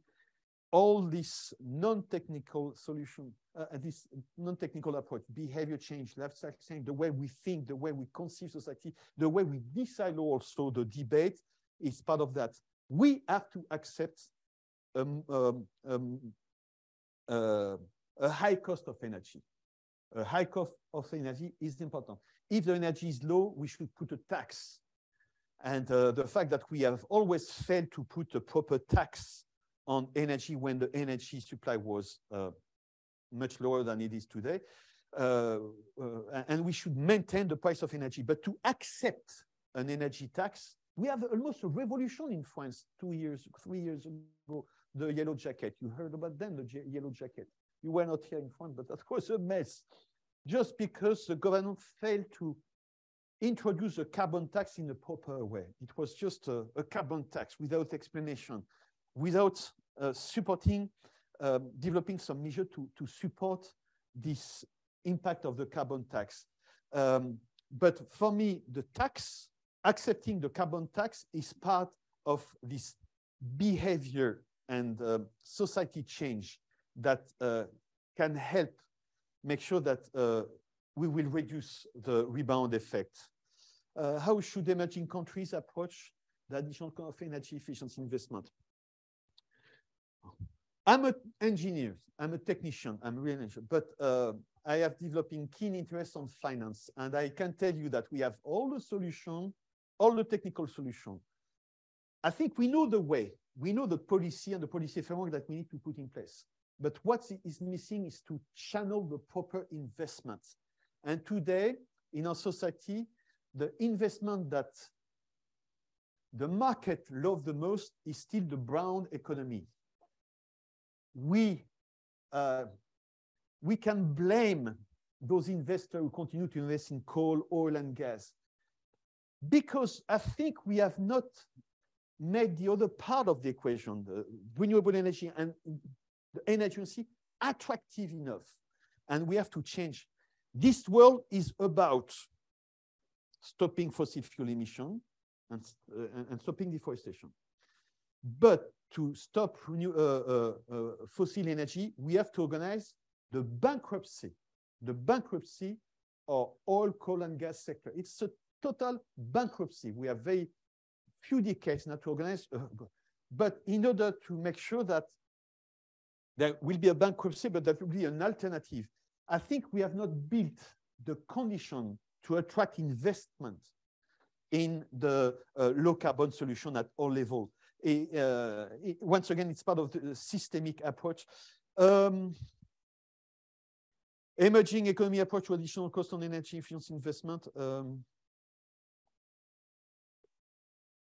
Well, that's what comes to mind. We are studying much more to say, but you have some.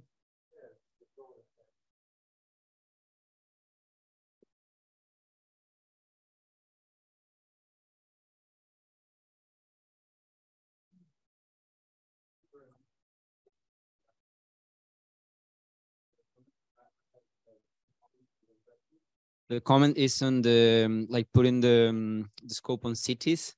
There is a paper from 2 years ago about the Green New Deal in Europe, and they analyzed 250 local actions in the European Union.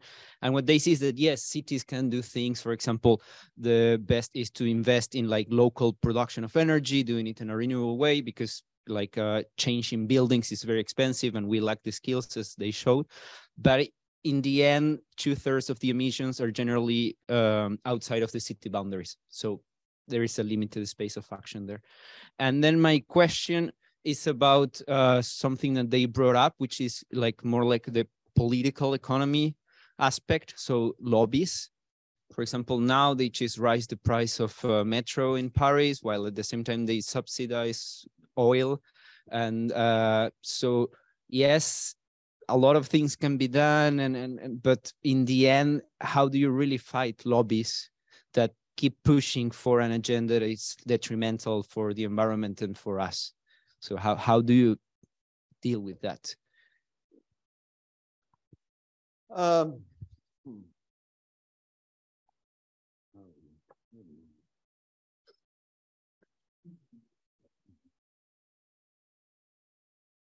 Yes, the power is in the hand of the finance sector, and they have the finance and investment, and this issue of lobbying is, I don't have an easy answer.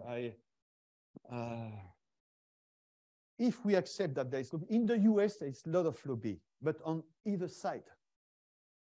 In Europe, we are just building this counter lobbying, but there is more and more lobbyists on the green part of the equation here in Europe, but it requires some investment, and we don't have access to the same funding. Typically in North America, there's a lot of foundation of all sorts, you know.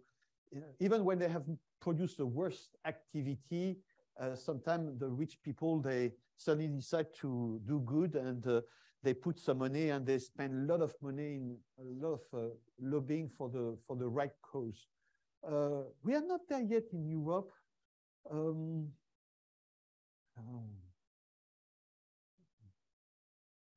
Yeah, I don't think we can stop lobby. We can just raise awareness, build knowledge. I'm part of many discussions at the EU level to, I'm part of some lobby, the association Negawatts that will be presented after the break is one of the lobby in Europe, in France, and also in Europe. And I'm involved in that, but we are still so small. We're still so small.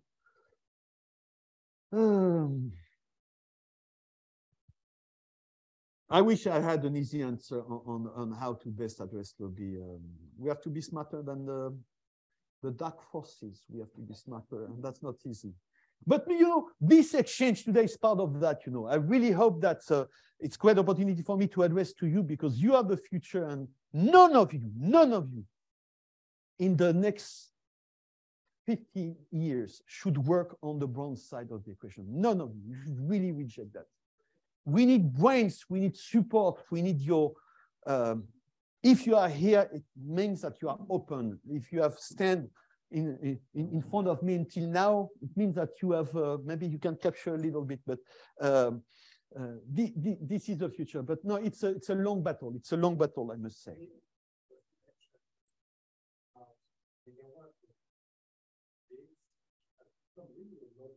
Oh. Yes, that's interesting. You know, I'm a public servant. I work only for public, national or international organizations. I work for the UN, for the OECD, for the French government even today. But I must say that I have learned much more on my side activity.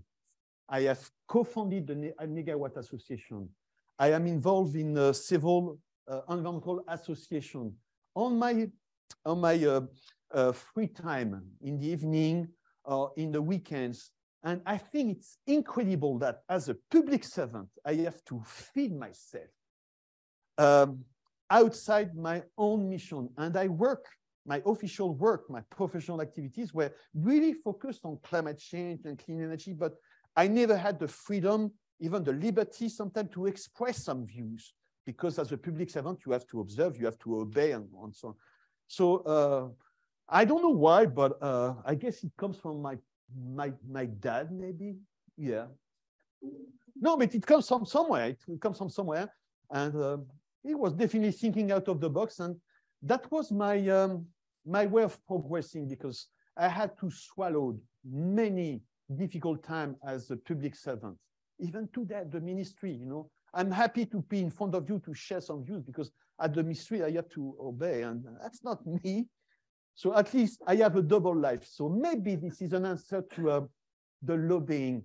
Follow your heart and take on you if what you believe in is not in the professional environment is not exactly what you need. There is room outside, and there is a world outside that. In fact, I owe my own career, the knowledge I acquired, the understanding. You will see a very bright guy called Yves Marignac. He will soon come. He will explain to you the Megawatt. He's very bright. Working on my weekend with a colleague like this one is a beauty. It's a beauty. It's a blessing. So anyway, this is maybe one answer to a lobby, is indeed to have some side impact. Thank you for the presentation. I do have a question about the role of the, you spoke about the separation of sectors and the separation of countries and the phenomena that you called silos. So we see today that France is facing an energy crisis, and many attribute this energy crisis to the fact that France has abandoned its own independent energy policy to be a part of the EU. And so I just want to know that, what do you think about this phenomena? Is it safer and more ecological for France to be, and for the EU to share electricity, to share energy with the associated cost of rising energy prices? Or do you think that each country should adapt its own energy policy? That's a tough question for me. I'm not an economist, but a few things come to mind. Someone said, it's Nicholas Stern, he was the former economist-in-chief at the World Bank. He said that climate change is the failure of the market economy. The market economy has really expanded, especially over the last 20, 30 years. And even planned economy has moved to the market economy. And we have a lot of schools of economy saying that the market economy will solve it all, make the price right because of the market. This is wrong. And the illustration of that is climate change. And climate change should have never happened in a market economy if everything was right. So I'm afraid that Europe is built on the market economy, and the European Union is built on the law of the market economy. And I think we have made some mistake here, and I like to see a revisit of this. I don't know how long it will take, but I try to explain that energy is so important. It's a lifeblood of economic development. And I don't think it's such a great idea to think that energy should be part of the market economy and everything should be open and we should have competition. I'm not convinced that this is a right rule for such an important tool. I'm think that we don't want, of course, a fully planned economy, because there is some difficulty, but it's got to be another way. And the integration of some market is important. I am a strong believer that we have, the more we, the network is more important today than the energy supply. Electricity, you know, the fact that we have to address a new energy system which is decentralized, the grid is important, and the greater the grid, the denser the grid, the better. And because we need to exchange electrons faster and at the speed of light, because of this decentralized energy system. If there is wind on one side of Europe, there may not be wind on the other side, and so this is why I agree that we have to still plan together, and it's not enough to have a policy at the local level. You have to have national, and in Europe, you have to have this European policy, at least to make sure that we make the better use of the exchange, typically of electrons on the grid. And like on mobility, we have to have the same rules. So as you can see, I'm not a great fan of the market economy. I think that we have to revisit. And whenever I hear those economists who say that, oh, you just need a price of carbon and the market economy will take, we will introduce a change that we need to see. No, I think that's not enough. The market economy can work only if there is some proper signal. As long as we don't have the right dashboard, the right radar, the market economy won't properly work. So let's, if you want to maintain our economy in a market-oriented business, I think we have to inform it. So. Yes, thank you for your presentation. Sometimes when you increase the energy efficiency, you're also increasing the gas emissions, since you're reducing the cost, so you have more users, and it's called the rebound effect.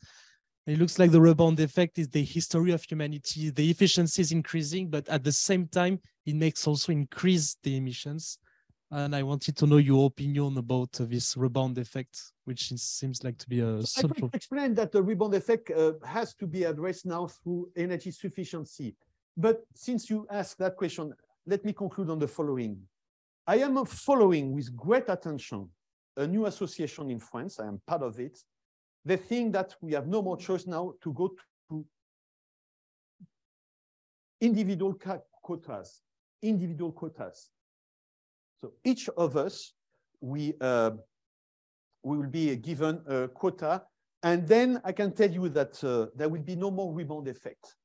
Because the very day that we will have quota, so I give you each of us, you know, we have to move towards 2 tons per CO2, and we start from 10. So today is 10. Next year it will be -6%, and with individual quotas, and this open a new type of conversation. I'm following that conversation. Individual carbon quota, and I can tell you that the rebound effect will be, there will be no more rebound effect. But this is an ultimate thing. And typically Association Negawatt is totally opposed to this. We still believe at the Negawatt Association that we can transform society through a new type of policy, introducing sufficiency, lifestyle, behavior change, carbon tax, and so on, in order to limit the rebound effect. But we have to, yeah, we accept that we want energy conservation. But one day maybe we will have some individual quotas. When the more I think that we have to pay attention to invite some people to talk about it. It's very interesting. Okay, yeah, very quickly, I would just like to know your opinion about the debate on decoupling that you mentioned, and whether decoupling is actually happening, and whether it is absolute or relative, and whether absolute decoupling is actually feasible in the current technological state. Thank you very much, Professor. My question is about the demand side of energy efficiency. I don't know, there is this famous economist, John Kenneth Galbraith. I know if you know from the US, he was very famous in policy. He has some ideas that became very famous in the 70s about how actually demand is created by monopolies and the private sector.